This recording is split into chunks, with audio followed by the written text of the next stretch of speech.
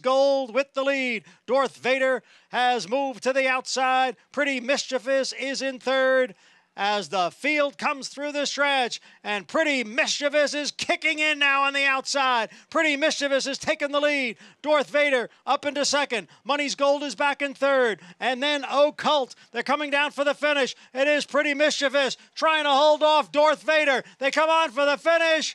Pretty Mischievous. She won the Kentucky Oaks, and now she takes the Grade 1 Acorn by a head over Darth Vader.